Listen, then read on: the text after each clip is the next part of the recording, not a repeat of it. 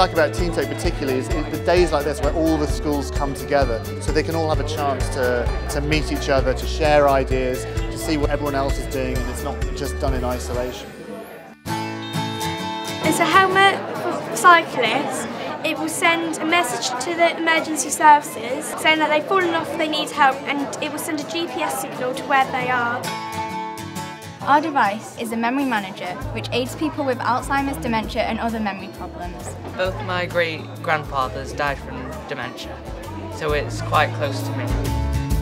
We've been developing a product called Vism, which is a headset, a stereo headset that uses echolocation to help visually impaired people make them aware of the surroundings so they can navigate by themselves. There's a rising amount of blind people, and from our research there'll be nearly 4 million. So we thought that something needs to happen to give these people the freedom and to navigate on their own and be treated with the same respect as everybody else. Okay, so our idea is a pop-up shield which would protect the home from flooding. It's been a good experience working together because we're very collaborative. We work together really well. It's like really opened my eyes to what I might want to do in the future. The thing to really understand about the TeenTech Awards is it's about profoundly changing the way that students perceive what they're doing. We have all of these tech heroes who come, which is wonderful. I wish I could have done something like that. It wasn't, we did metalwork and woodwork and we tried to invent things, but there wasn't a structure for turning us into inventors and innovators. It's good fun. Our idea is a playground equipment to power electricity. So the more people use it, the more electricity is generated. Yeah. Standard dynamo or a car dynamo, because it can be replaced really easily. Well, of course, your county is the home of the engines, the home of the motors, you know. It's the very, very, very first, and you should be very proud of that.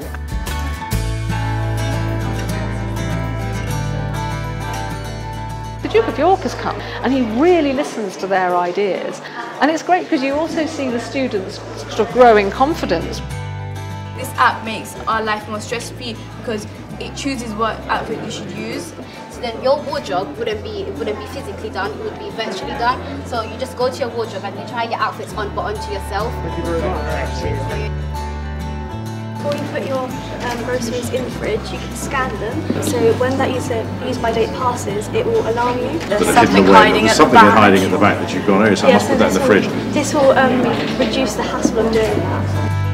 And you can block any inappropriate sites that you don't want your child going on. Today really is about young people and their ideas. Even if your invention or technology doesn't completely go in the direction that you think you want it to go in, amazing things happen when you have great ideas.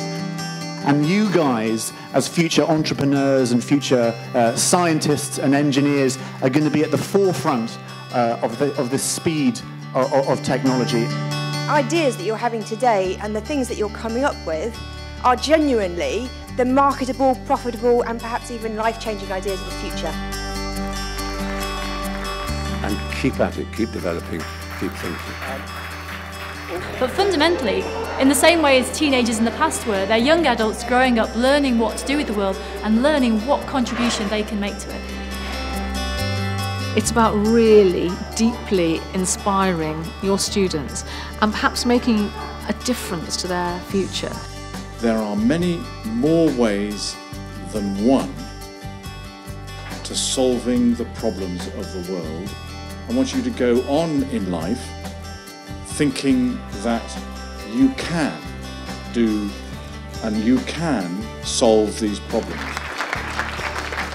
It was a good experience and it made me want to pursue a career in the science field, and I want to become a scientist. Today's helped us understand more about giving presentations to clients and improving your communication skills. It's like getting to meet so many famous people and explaining our idea to people and them sort of being able to listen and sort of give us feedback on it really, and sort of say, wow, yeah, that's something new, that's something good.